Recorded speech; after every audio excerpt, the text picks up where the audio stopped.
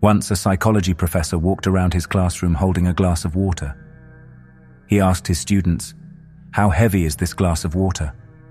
The students started to shout out guesses, ranging anywhere from 4 ounces to 1 pound. The professor replied, "The absolute weight of this glass isn't what matters while I'm holding it. Rather, it's the amount of time that I hold onto it that matters. If I hold it for, say, 2 minutes, it doesn't feel like much of a burden. If I hold it for an hour, its weight may become more apparent as my muscles begin to tire.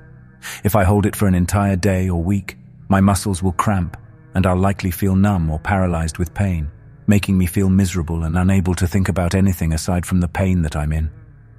In all of these cases, the actual weight of the glass will remain the same, but the longer I clench onto it, the heavier it feels to me, and the more burdensome it is to hold." The class understood and shook their heads in agreement. The professor continued to say, "This glass of water represents the worries and stresses that you carry around with you every day.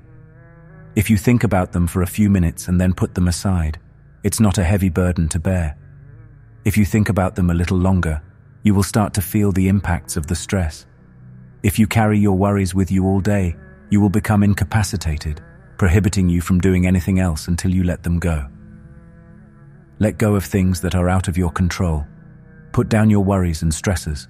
Don't give them your entire attention while your life is passing you by.